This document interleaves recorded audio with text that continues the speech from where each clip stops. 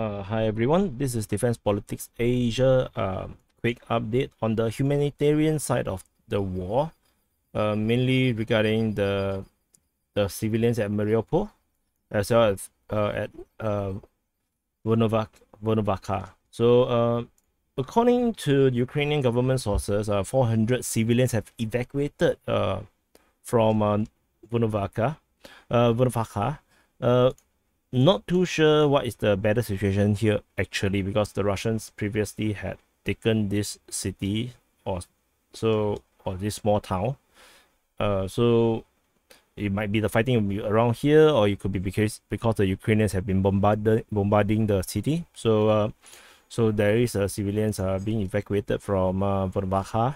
And in terms of Mariupol, I should actually go to Google Translate to find out how to pronounce this as well.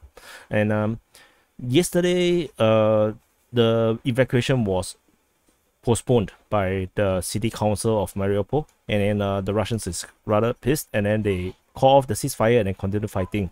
So today the evacuation is kind of like back again. So this is according to the Ukrainian side this time. Yesterday was according to the Russian. Today is according to the Ukrainian side that the evacuation will actually resume at noon. Probably already passed, and then they will actually go through an agreed humanitarian corridor, and the ceasefire will be adhered to by both sides of the forces for safe passage of the civilians going out of Mariupol.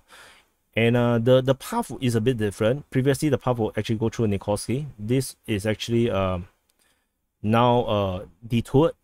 So instead, the convoy for the humanitarian will actually go through Porovske, Manhush, and then go all the way up, probably by the longer route, all the way to Roviska, and then everything else will be actually more or less the same, except that they actually mentioned Bilmak. Then after that, Bolohi, then Okiv, then after that all the way to Zaporizhia.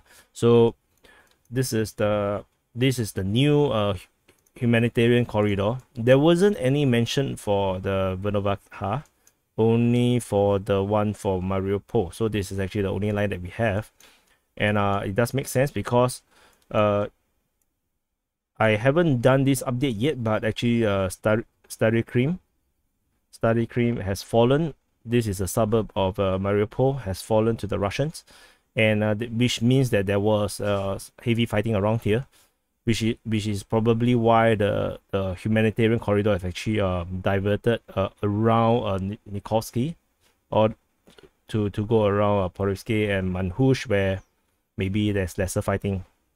But according to the Russians, the fighting is on the northwest and west sides.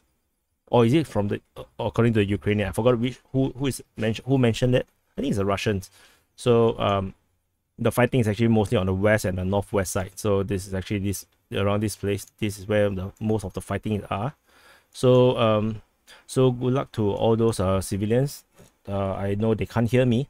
I don't think they have access to internet, but hope they will be well and get to safety.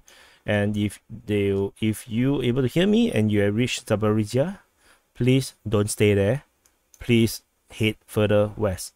Don't even go to Dnipro. Don't even go to Kryvyi Rih. Go for further, as far as you can, as far west as you can. Maybe leave.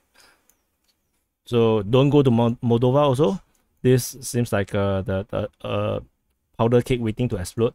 So go to Kyiv. Don't go anywhere near to Belarus. Don't go as far as you can, closer to Poland, and